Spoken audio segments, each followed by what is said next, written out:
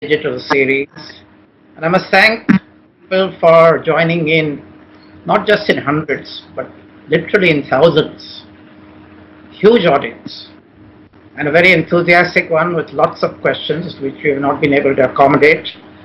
And I think that may happen even today. But what we try and do is get management gurus to give us the benefit of their experience and their knowledge on a range of subjects. Today's subject is very interesting and very relevant for today's times, which is how good management practices nurture the environment and sustainability. We got a terrific panel.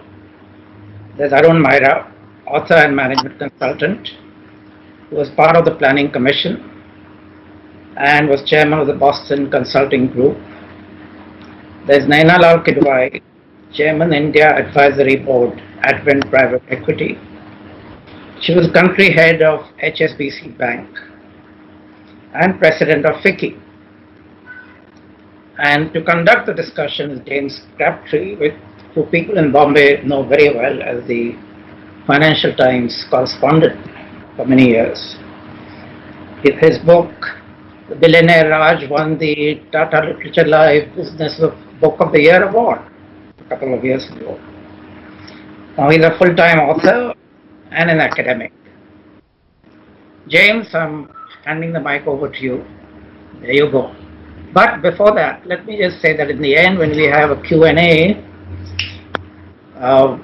there'll be Starbucks vouchers for the best questions. And there's Tata Click,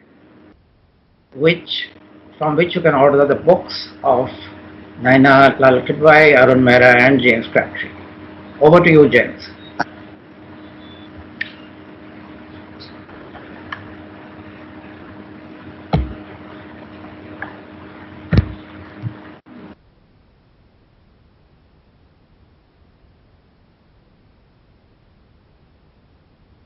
Can't hear you, James.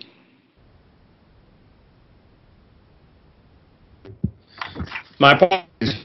There we are. I'm off mute. So my name is James Crabtree. Many thanks for joining us this evening. It's 7 o'clock in the evening here in Singapore, which is where I'm sitting. I know it's 4:30 in India. We're going to be talking for the next hour on the subject of how good management practices can nurture environment and sustainability. So let me just set the scene for this for about a minute. This was already, before the coronavirus pandemic, a critical moment for India's environmental future. India is the world's third largest emitter of carbon. It will, in a couple of decades' time, be the world's most populous country. It's widely accepted amongst climate experts that if India follows a path of development that is as carbon intensive as China, it's going to be all but impossible for the world to achieve any kind of sustainable target close to 2 degrees of warming. But even without that, there are a host of other challenges that India faces that all of you will be very familiar with. Air pollution and air quality being one that has risen up the political agenda over recent years, water and water shortages with droughts in many parts of the country, plastics and plastic pollution at a time in which the global plastic recycling system is in crisis, and biodiversity, to name but 4. Now, all 4 of those areas are complicated by what's currently happening with the coronavirus pandemic. It means that the government, which previously had been focused on areas like renewable energy, is going to be less so. And it means there's going to be less money to go around. And it also means that business is distracted. And that's the focus of our discussion this evening.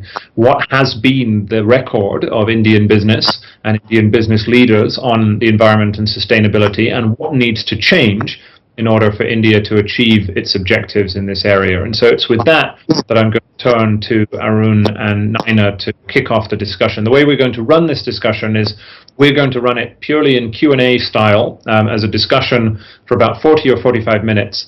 And then for the remaining 15 or 20 minutes, we're going to take questions from the audience. So as you go through, please feel free to leave questions in the chat function on Microsoft Teams. And as Anil said, the best 5 questions will get a prize from Starbucks, and we'll ask them at the end. So Lots to dig into in this. Arun and Naina, welcome. Thank you for joining us today. Let me start by asking the same question briefly to both of you, which is, what's the problem here?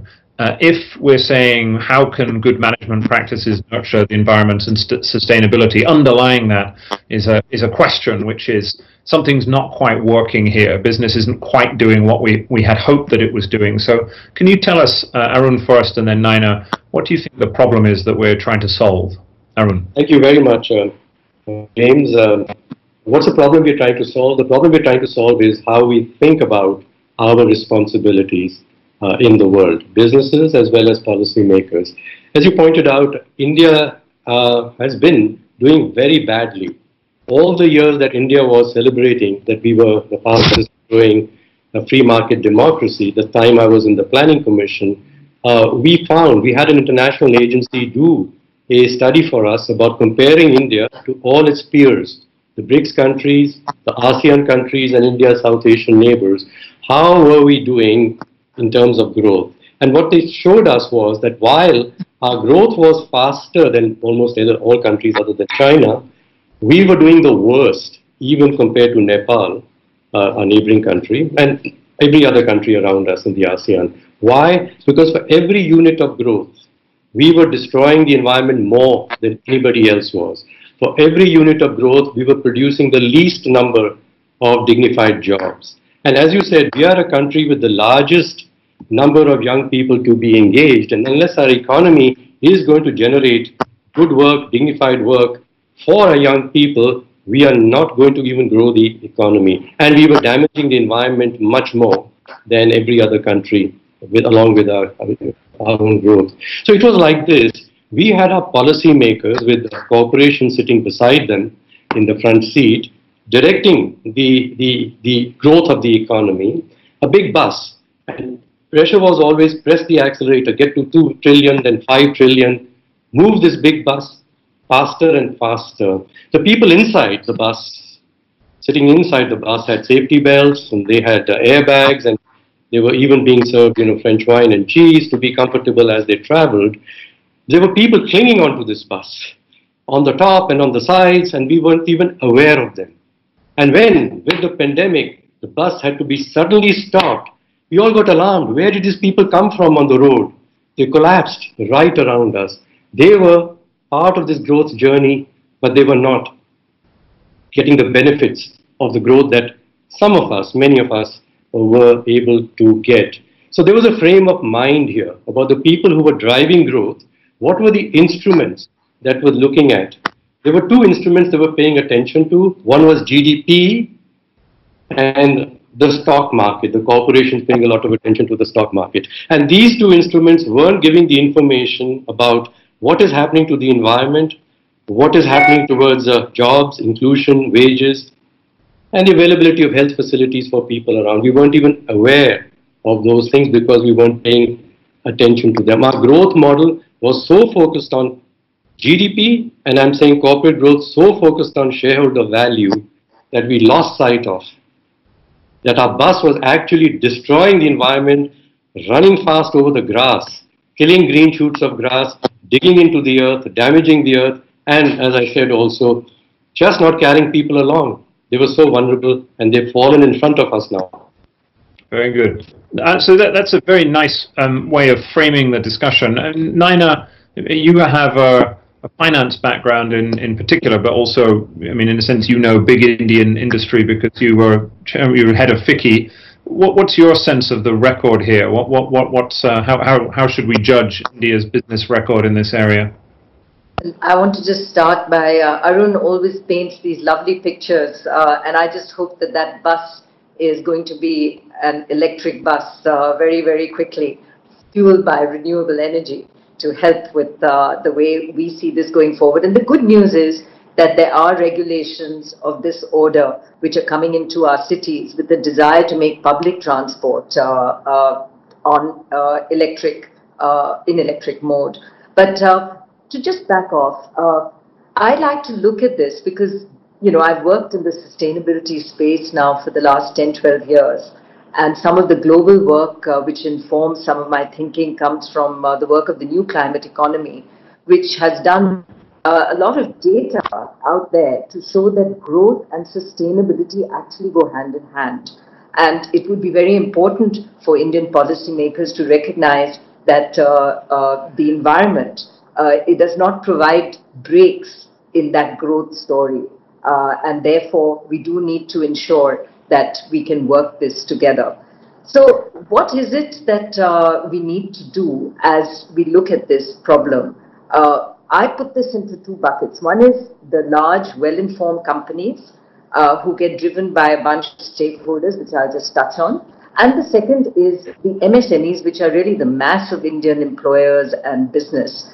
And they tackle and come into this problem in a very different way. So of the large guys, what begins to drive their thinking? Often, I think, just informed, well-informed CEOs, executive committees.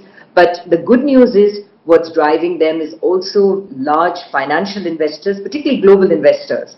I've sat on global boards where we have received letters, never threatening, but letters from large investors like Norges Bank and others, Blackstone, who 10 pages of this is what we want you as board members to ensure the company is moving along. They're not saying we're not going to invest, but I think that's the hidden threat there, right? So any of our listed companies and where the foreign portfolio investors that come into them have to be extremely mindful about investors and the way they will actually not even invest in some sectors or will certainly not invest in companies that are not seen as embracing this. So that drives good practice. The second one, which large companies are very sensitive to, and I think multinationals maybe even more so, is communities around their factories. So I can't afford to pollute the water around which I work. I want to make sure that the health of my people in the factory is maintained, and therefore to ensure it, the villages around which that factory exists, my workers come from those villages. So doing what I have to in terms of being a responsible citizen outside of the fence, whether it is to do with water, whether it is to do with hygiene, is self-serving, yes, but it's a win-win. It helps the community, it helps me. So investors, community, to some extent banks, certainly the foreign banks have long had norms in terms of industries that they will not lend to in terms of pollution and sustainability. There is now a code amongst Indian banks as well, which could be stricter, could be better. Some of us worked on it. It took a real long time to get it out of the IBA and RBI, but it's there, at least as a platform of, hey, this is about ensuring that we as banks have to have a base standard under which we will not lend. So that on the large side. On the MSME side, it's a different story. There are regulations. The regulations are seen as too strict. And I will just end this by quoting a story. I was sitting in fact, Bombay airport not very long ago, well before COVID, as you can imagine. And a guy came up to me, unknown to me, and he just said, hey, are you Naina Lal Kidwai? And could I just have something to talk about? So I sat down, and even before he could introduce himself, launched straight into the fact that he has a company in an industrial zone in Delhi, and the norms that are required in terms of whether it is waste or sewage treatment are so high and expensive for each industry, each company in there to get it right. He says, today, as you know, India was already heading into an industrial slowdown. He had explained how he had to cut his workforce by half and revenues were down by half.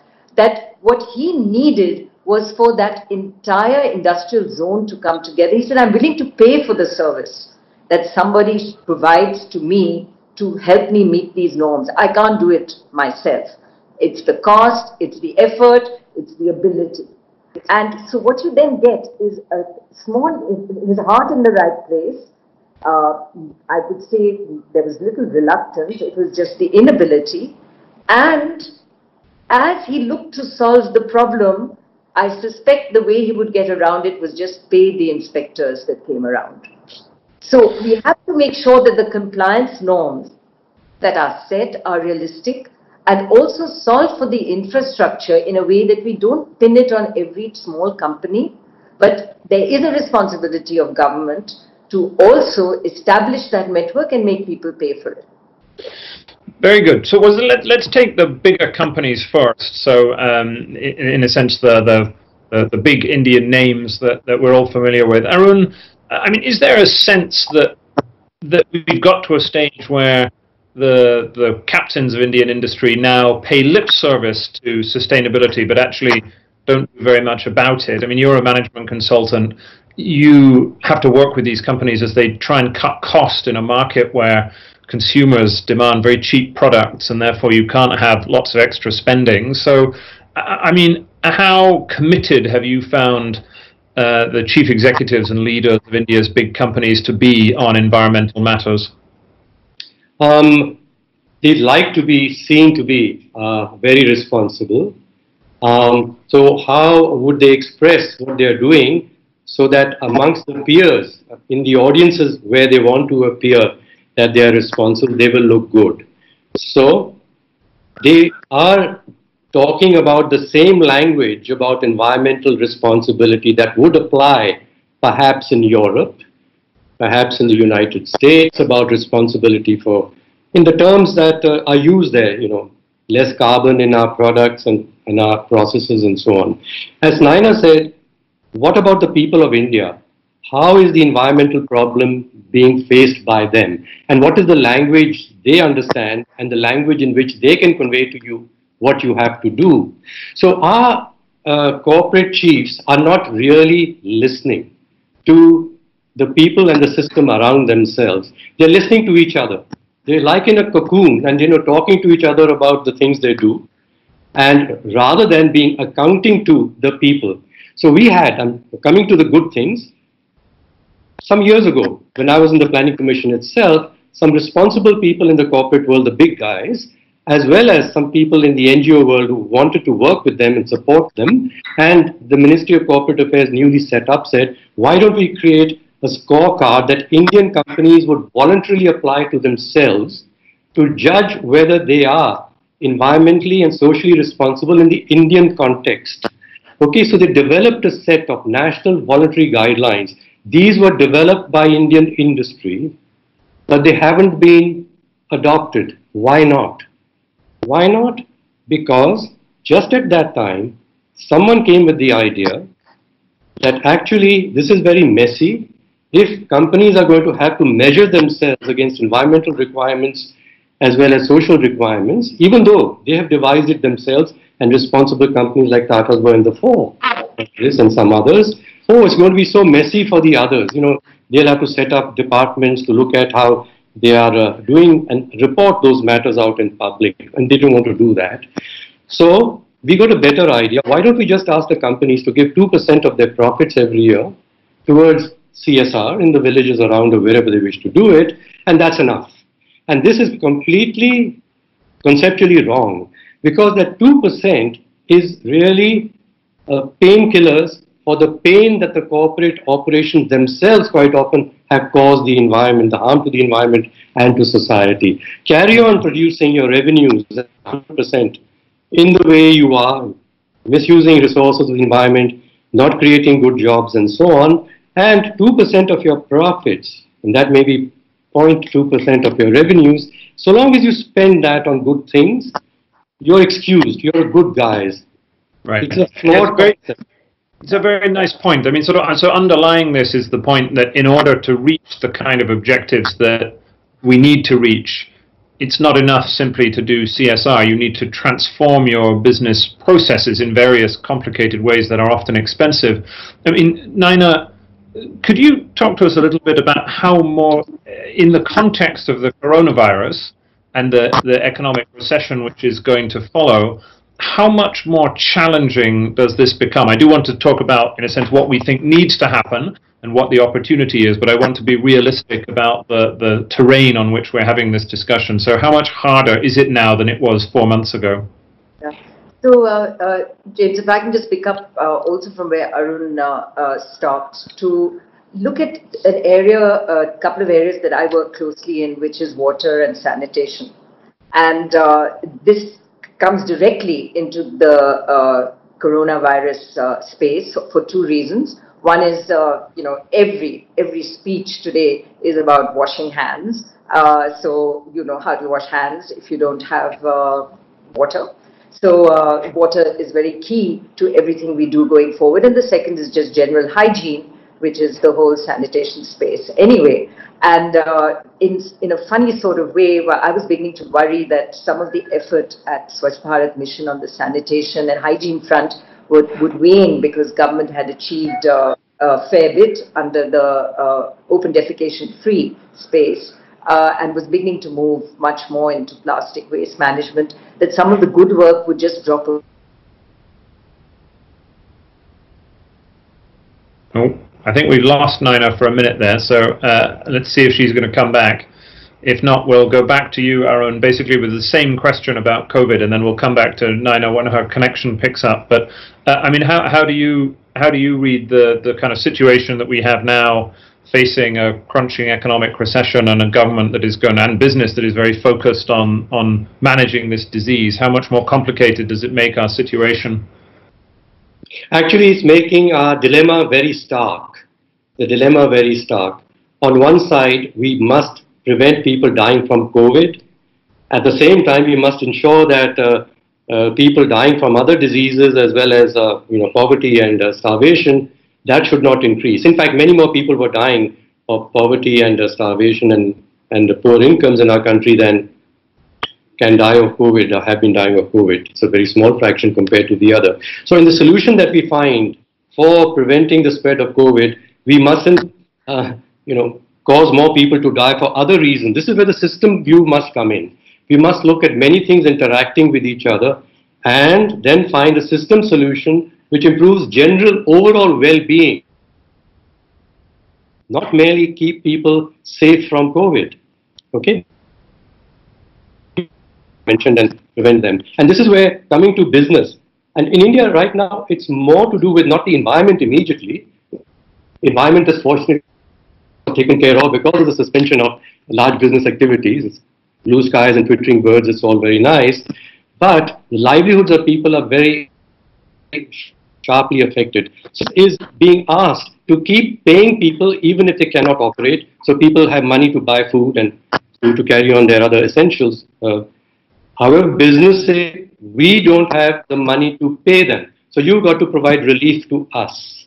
And this comes to that dilemma again, that are people existing to enable businesses to produce profits for themselves, or do businesses exist to enable people to earn money and to lead good lives? So this matter about labor laws and payment of wages has become, fortunately, being understood in the right way now. Until the run-up to this time, businesses were clamoring for and almost getting away with saying, please make labor laws easier for us. Allow us to fire when we need to, and we will hire when we need to. The problem in India was 95% of the people were living like that. They were on very temporary, very uncertain contracts anyway. So the business didn't need further freedom to hire and fire people. But, very good. And so now I'm saying this is where the overturned window, to use that concept, in the public discourse, things which could not be considered seriously, like I think we need more social security rather than more freedom to business to hire and fire, has become the front pages of our discussions, and I'm so glad about it. Yeah. Very good. Okay, that's an optimistic point. Welcome back, Naina. Technological gremlins as ever. So you were in the middle of an answer talking about how you saw the COVID outlook. Yeah, so I was just highlighting how the water and sanitation story has fortunately stayed squarely in there, and I can certainly speak for the company's boards I'm on. There has been no scaling back on efforts in terms of the work they're doing with the communities around them. They're not saying, hey, our profits are going to be lower, so we're going to cut back on those programs. So again, because of the win that comes with working with the communities around the factories which are critical to you, that I think does not get impacted. If at all, there's an added effort because there's an ownership by that factory of the communities around it to make sure that the virus doesn't spread around where it exists. And I think we have to look at these win-wins, quite honestly. While the way industry looks at the way it plays in terms of its responsibilities in India and to the growth of the country as a whole is all nice to hear. The practical part of it is that there will always be the dilemma of profit returns and doing the right thing on sustainability. But there are many intersection points which are win-wins. And I think we have to find those and work on those. I think another way of looking at this is it's not just about CSR. It has to be in the DNA of the organization. And that DNA comes from, am I the most water efficient company in the way I use the water? And the good news here is that we've seen, only because of water shortage actually, so it's a win-win, wastewater recovery is a very big subject, and I'm actually amazed as to how many companies every day we are documenting at the FICCI Water Mission on how successfully they are looking at the water recovery space. Not so much so that they give water back into the community, not just take from water bodies around. So you will get these sort of win-win intersections which we need to drive. And I think the one that probably doesn't get enough attention is pollution, which had a very nice ring to it because citizens felt it. Citizens wanted the change. Citizens were going to be saying, hey, it's all very well blaming farmers in Punjab for burning the stubble, but we also want to look at the vehicle we drive and to make sure that it isn't seen as polluting, let alone being polluting. That I want my city to ensure that transportation, public transportation, is clean. I am worried about the way my child exists in this environment. And so when the citizen begins to require that accountability, and that isn't just of the corporate, it's an accountability from the politician, it's an accountability of the way we ourselves behave. And that whole urban infrastructure requires change. How is it that we transport people back and forth? And the work from home is a quantum leap in that direction. Some of us have been requiring and looking at this, whether it was from more women coming into the workplace, which was a very nice theme, but the other was also unnecessary travel back and forth. And in one big swoop, this COVID virus has been leave behind the legacy of far less air travel and far less transportation of people back and forth because of this ability to work from home and better and better digital connectivity. So I do think that going forward, we can tackle some of these by getting the messaging right at the right moment. And I do think COVID provides us that opportunity. Very good. Excellent. Okay, so we sort of talked now for some of our time about the problem a little bit, and now you want to come in, Arun, but let me just sort of... Very importantly... Before you do, I want now to sort of turn broadly towards the solutions. I just wanted to say we've got some questions coming in as well from the audience, which I can see on my other screen here. So please do ask questions. You might get one of these Starbucks prizes. So Arun, briefly, you wanted to come in on something Naina said, and then we'll move on. Which is going to be a solution. You know, Naina said that when the citizens became alarmed about the pollution, then now we are attending to pollution. When you talk of environment, it's not merely pollution.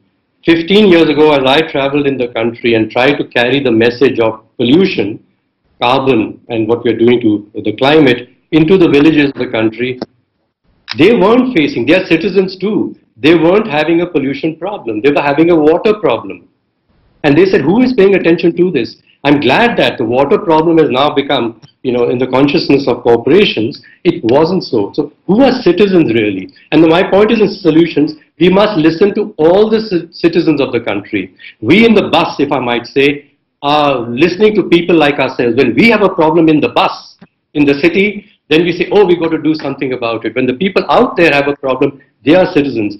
We must get more democracy into our capitalist institutions. James, I want to just add to that on how to solve for the problem. And one of them is measurement. So if you look at the pollution issue, until we began to see Have I lost you guys? No, we're here. We can hear you. When people began to understand the measurement of that pollution, and actually, if you will remember, initially it started with the embassies in Delhi flagging the issue. We didn't know how bad our air was because we didn't know. And it was only when that began to be put in the public domain that we began to say, hey, this needs to be solved. And the same thing happened with air conditioners in the country. When the rating system, there was a starring system that started, and there was obviously a lot of pushback from industry when it started, where if you had an energy efficient AC, it was going to cost 10 or 15% more, but at the end of the day, the payback was a couple of years. The minute we put an ethical toolkit for a sustainable world. Now, we don't want to hear the entire story of the book, but in a sense, if Indian business read your book, what would they do differently? What is it that systems thinking can do for business leaders that will help them to think about this in a different way? Three disciplines. I think businesses in India and around the world must get disciplined in three ways. One is, I've already mentioned it, deeply listening to people not like yourself, people who are not the people that you usually listen to and whose metrics you are following and comparing each other against. Please listen to people not like us, and we need to listen to many more. And this is not a skill that business has. In fact, if I want, but we don't have time perhaps to say how Hirschman, the economist in the 1970s, pointed out that Milton Friedman, the man who of course went on to say business is only business, found it very hard. Milton Friedman said, I find it very hard to allow people to speak. They should just put their money where their mouth is and express what they need by paying for it or not paying for it. Now, people who have money can express their needs in that fashion, but people who don't have money, you have to hear them and say, look, you're damaging my environment, you're damaging my society, I don't have a decent job. You got to, and Milton Friedman called this cumbrous political channels. He said, I don't want cumbrous political channels, I want just economic mechanism and money mechanisms. So we as business people and policymakers must learn to actually listen to other human beings who are not like ourselves. One. What are the second two Number points? two, ethical reasoning. Ethical reasoning. Every religion will say it is not ethical to be purely selfish. You must care for people around yourself, and Eastern religions like Buddhism would go further, and Jainism, and say also treat nature as you're a part of it and you must care for it as much as you care for your own life. Ethical reasoning cannot be selfish. And if you use the principle of business must only be business and you must care only for the returns of your own owners and shareholders, it's very unethical. So to teach business people and in business schools, don't test all the tools you use with respect to will they produce more profit? Will they produce more goodness for people other than yourselves and your business? Ethical reasoning. The third is systems thinking.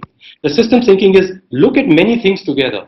You must see the consequences of working on one part of the system, how it damages other parts of the system.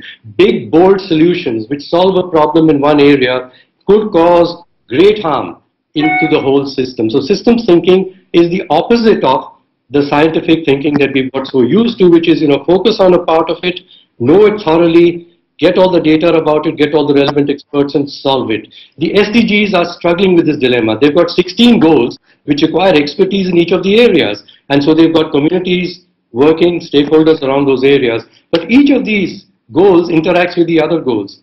You should not solve the water problem without destroying livelihoods and vice versa. And education without, enabling people to also have more dignity as they go forward. So these soft things and hard things. So systems thinking is something which happens naturally, frankly. Children do it naturally. People who are not educated scientifically do it quite naturally. They see many things together. And they see connections which we in science and logical focused thinking break them apart into silos and solve problems in pieces. Very good. Okay, so that's a sort of magisterial overview of everyone in the audience should buy Mr. Maira's book for more. Naina, let me sort of, in a sense, move to your area of expertise, which is finance. So you talked a little bit about boards and investors. You said that if investors come to companies and say, get your act together, then the leadership listens. But how optimistic are you about the area of green finance as a potential catalyst for change in this area?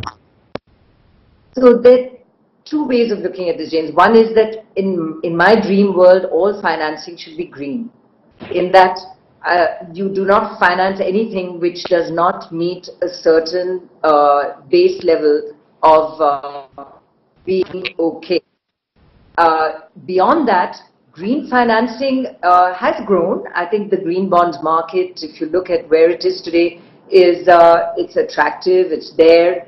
One of the disappointments in India, to my mind, is that the green bond market that we work to create in the country has largely gone into renewables. And why am I disappointed? I'm disappointed because renewables can be used a lot,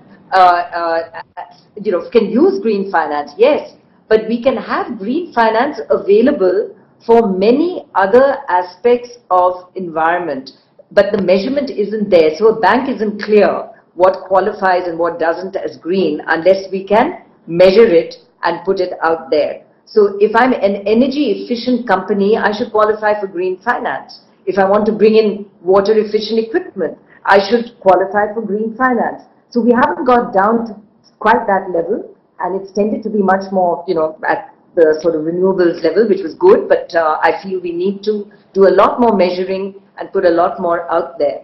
A second area which I think would be important, which borders on the finance piece, is I as a financier, my job would be a lot easier if every annual report had a proper sustainability sort of report. Right now, some right-minded companies prepare them, and they do a very good job. It's, there's a lot out there, but I would rather see it through the lens of some format which is approved. And there are many that exist. In fact, I know from the Lafarge Wholesome board that I sit on that they're looking at, for example, a measure which they call the SBTI, which is Science-Based Target Initiative. So you actually have very clear parameters set out there, which an external agency along with you at the company develop, agree, and put out there. So if we all get comfortable looking at companies through the same lens, we know where they sit on that list, and that helps determine where we put our money, whether as an individual investor or as a foreign investor or indeed as a bank. So so we do need to direct it better. I want to end by saying that it's equally important, particularly for the banking world, to know where it will not lend.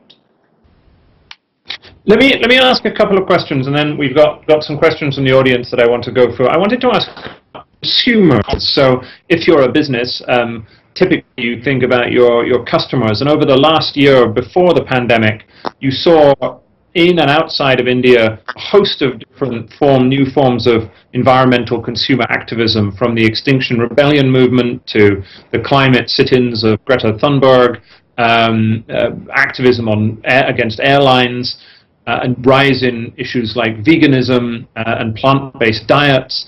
To what extent do you think in India you will find corporate India lagging behind its customers who want change in a sense, more desperately than the business leaders? Naina, that's a question for you, and then Arun, I have a different one for you. So I think for a long time in India, we will continue to have what are value-based purchasers. People looking at the cost, people ensuring, yes, that there's a minimal quality to it, but the quality will come much more from safety than environment per se. I think the young generation, children in particular, are becoming more and more aware.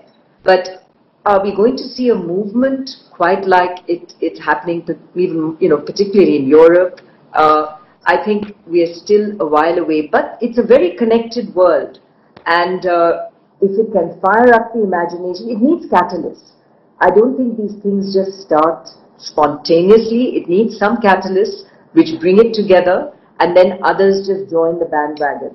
And if those catalysts are nurtured and exist, then maybe we will see this happen. I think it will happen. Is it going to happen at the level and the speed at which we've seen Europe embrace it?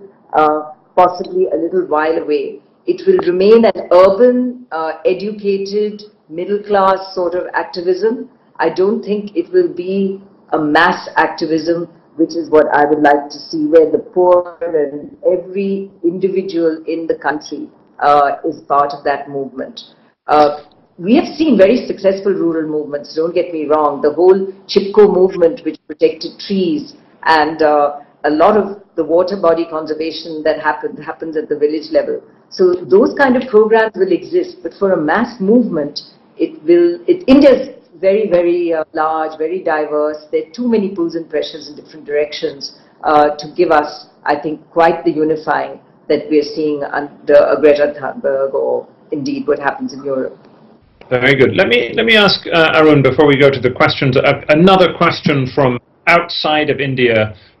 In North America, in Europe, in parts of Asia, there's a lot of talk about how the recovery from the pandemic can be made more sustainable. The idea of a Green New Deal investment as part of the recovery that will turbocharge the path towards a sustainable future. Do you think something of that sort is going to be possible in India as well? I'm thinking of this because of your background with the Planning Commission. You know how the government works and, in a sense, how these big plans are instigated. So can India have a kind of Green New Deal in the aftermath of this pandemic? See, we've said already, and Naina's pointed it out too, that the needs of people in India are not exactly the same as the needs of people in different countries of Europe. And it's not that the people in India, when they're saying that they want products which will ensure that their water needs are well met, are being environmentally unfriendly, but that is their priority. They may not be paying attention to, products which are produced in processes which don't produce carbon. So we must listen to the system. Okay, and the system, we have to carry it. And certainly in India, we cannot separate the green movement from the people's movement. I sit on the board of WWF, the World Wide Fund for Nature. And in India, certainly, they found so much that they have to protect the livelihoods of people, otherwise you cannot protect the tigers and the mangroves. So you start with the people must protect their own environment because they care for it. And if you don't understand how they need the environment and use it, and they quite often use it very well, it's industries who come in and destroy it and make them do things which destroy the environment. So you listen to the community and help the community in ways you can to find a sustainable solution for themselves. The solution for the world has to be everywhere. Local system solutions which communities implement. And thus we will solve these big systemic problems of the world. Just, Naina's a woman, and thank you, we've got a woman on the crowd. We have 63 Nobel Prizes given for economics. So far, only 2 women have got it. The first woman who got it was in 2006, Alina Ostrom. And you know what her work was? About governing the commons. It was people who were governing things which was not the property of anybody. It belonged to everybody, in fisheries and forests and so on. We've got to recover that. Strengthen community governance in our country, and the environment will get taken care of. This is the water matters are being taken care of by that. It's not big solutions from elsewhere. It's local solutions which fit into the other needs that people have. Very good. Okay, all right. So those are 2 good answers. I think we've divided our time nicely between what the problem is here and thrown some ideas together about what we might do about it, which I appreciate. Let me turn to the audience questions. So we'll get through as many as we can here. The first 5 I'm going to read out are the ones that have won these magical Starbucks vouchers. Not sure if you can go to Starbucks in India at the moment, but let's hope. So the first one is from Mudit Jain. And so this is quite a big question. So Mudit says, our way of living is unsustainable. Technology alone can only solve issues like recycling and reusing. He calls them the 3 R's, but it doesn't reduce our overall environmental footprint, the amount of resources we're taking out of the planet.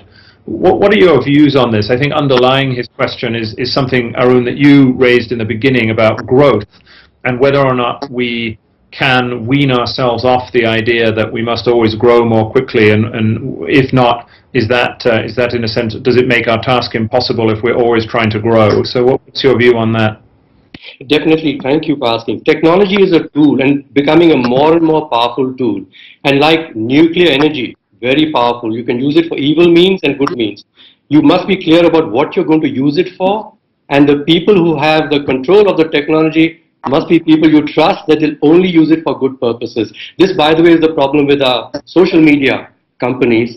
It's very powerful, the tool, but we are all questioning, what are they using this tool for? Well, to make money for themselves and their shareholders, but society is getting damaged. So before we say technology, we've got to come to that earlier question. What do we want to do? What are we trying to achieve? And how would technology help us to achieve that? So just layering technology into the world, like with social media, you can have very bad consequences, not merely the good ones. So let's come back to the question. Let's understand what everybody wants, not just a few of us who've got our view of good science and good management of the whole, but what do the human beings of our country, I'm saying India mostly, what do they want? And create a scorecard out of that. Create a scorecard out of that. We in the bus, the people sitting in the front, the big corporations and the government must drive this bus in the way that everyone feels that they're coming along with this bus and their needs are being met.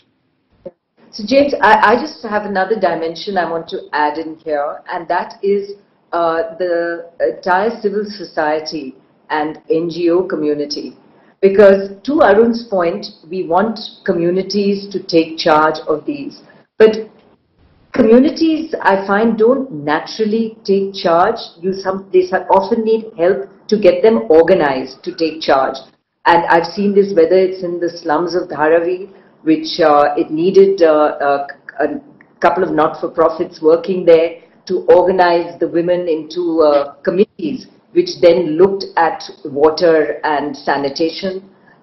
It's about pulling together the voice in a way that the community aligns around that voice and is able to express what it wants in a meaningful way and to get that voice heard where it matters. And a vibrant civil society becomes very critical in that connect between community and regulators and indeed corporates who want to do the right thing. If I look at corporate programs which are largely at the CSR level, mostly their partners are not-for-profits that implement, because the corporate's core work is not about doing the work of water, sanitation, or even education. They, in turn, what they do is help upskill and, of course, fund those bodies who they then also, fortunately, mentor and keep an eagle eye out to make sure the money is well spent. So that partnership is very critical. And I do believe that we in India have a vibrant civil society, but it needs close attention to ensure that it can upscale and grow beyond where it is today, and that we don't indeed stamp it out. Very good. Now, I have a question for you. So this is from Devang Pandya, and it's about the idea of the circular economy, which in a sense links to the previous question a little bit about growth. What's your view of the circular economy, and is this an idea that corporate India is taking seriously? So I think corporate India takes this seriously to the extent that it is a win-win. And I think in many cases, for example, water, it is a win-win. It can be for other products. Plastic waste is another space where, because of the backlash and fear of creating a mess out there, we are seeing the ownership, for example, from FMCG companies to do more about it. Now, they don't all have the answers, but at least they're beginning to look for the answers. So to the extent that we can use product back in a way that works is very, very critical. In sanitation, we have not found all the answers, but the sludge that is left after water recovery has value as fertilizer after treatment, has energy, which in Africa, for example, they even use for cooking. So these are the technology innovations and solutions Arun talked about, which need to be interjected into the system, but it won't happen naturally. And therefore, it will need corporates that think through this, are able to bring in different partners along that cycle to ensure that we can have the circular economy with the right answers. So I do believe that it is the way to go, but the solutions will have to be tailor-made and found for different products, different methods as well. Very good. I have a question here from Shashi Kote, which is about the state. So Arun, this I think goes naturally to you. So Shashi says we have many rules to protect the environment, but our compliance is poor and enforcement is poor. We heard earlier from Naina the story about the small businesses that we haven't touched on again, suffering under, in a sense, excessive rules, not too few. So how do you improve this situation? Again, thinking back to your planning commission days, too many rules, little enforcement. How do we fix this, Arun?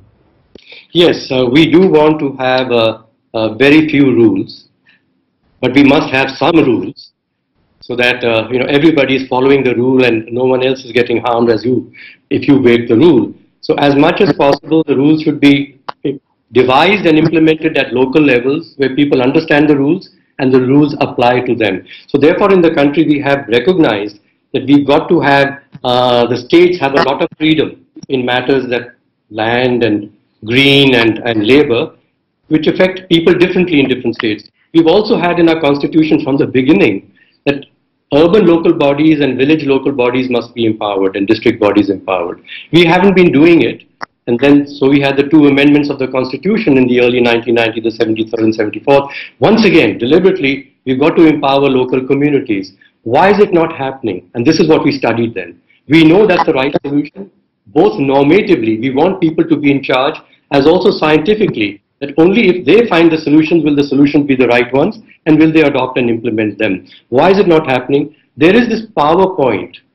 I'm using the word power, the point of power is so much at the center. People at the top, the experts, feel that the people down there don't know they'll make a mess. So I'm going to find the solution for them. And so we had the planning commission and this was it. The planning commission is going to find the solutions for this big complex country, make a big plan in 1,000 pages and hope that the people would adopt this plan and all the ministers would adopt this plan. I mean, many people can't even understand what's written in there. And frankly, much of what was written in there wasn't the problems of the people. They're the problems of the people up here. So we said, let's change it. The planning must be bottom up.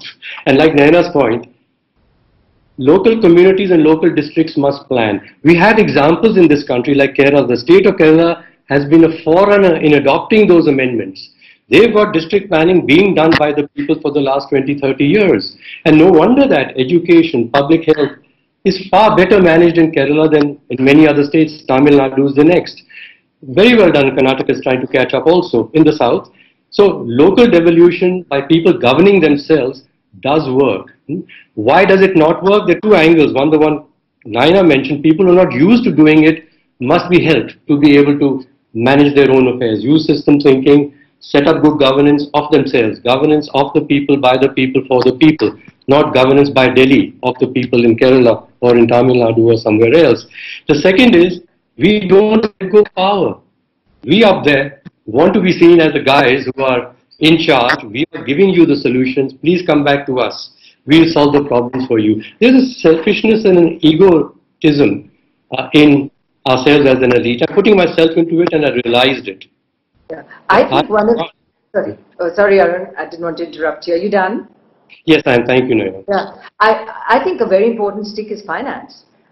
So, if you look at buildings today, the building regulations require that every building have, this is particularly true of new buildings, have an FSTP, a treatment plant for sewerage.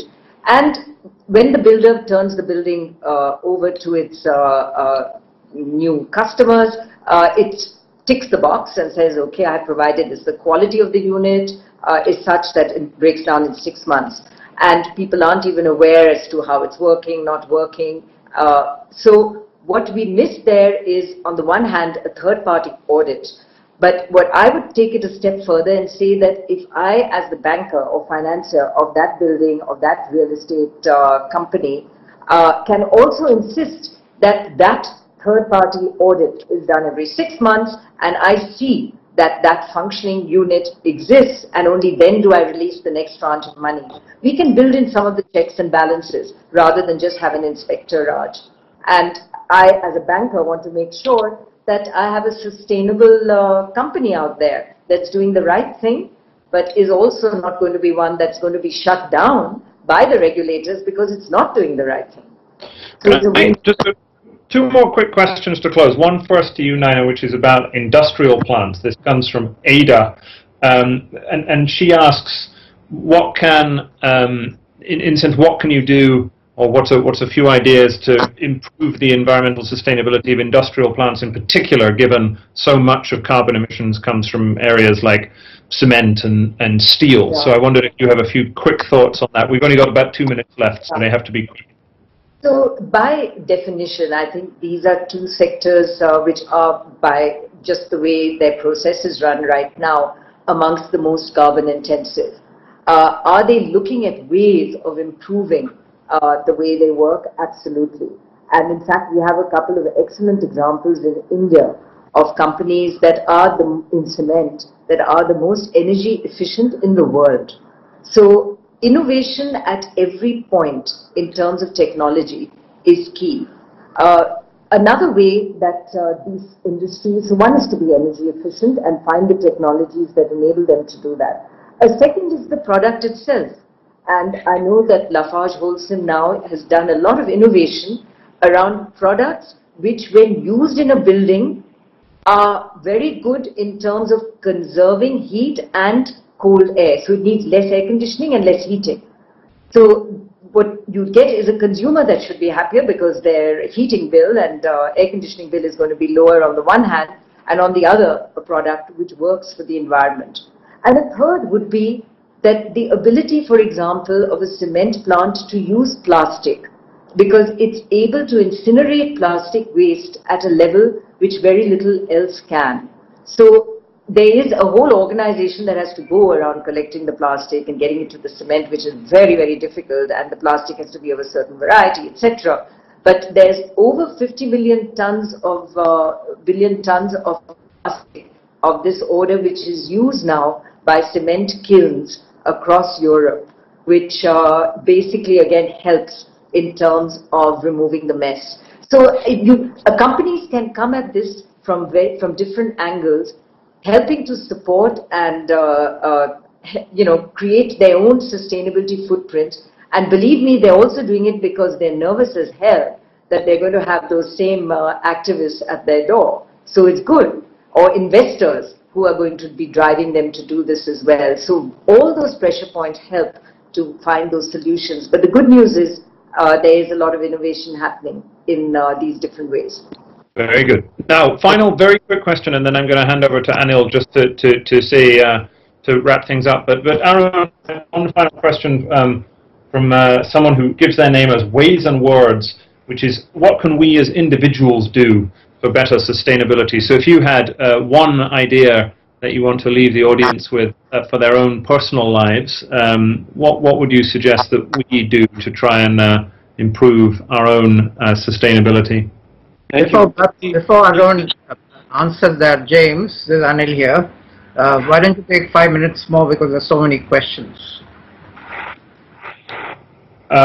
Okay, sure. If you want me to do that, that's absolutely fine. But Arun, why don't you go for that question? We're not going to get through all the questions, I'm afraid, but I can ask a few more. So, Arun, go on. Whoever's asked this question, I would like to give some coupon of something this person likes. If you don't like Starbucks coffee very much, tell me what else you like, and I'll personally like to give it to you.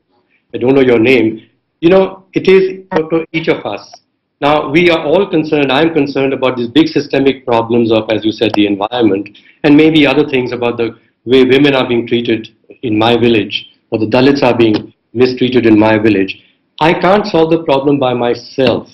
I have to create a little community around myself of people who also care for it, and together then, 6 of us can make a bigger difference than I could make by myself. To learn to form coalitions around yourself. And I bring in therefore my definition of leadership. My definition of leadership is she or he who takes the first steps towards something that she or he deeply cares about. To start with that, what do you deeply care about?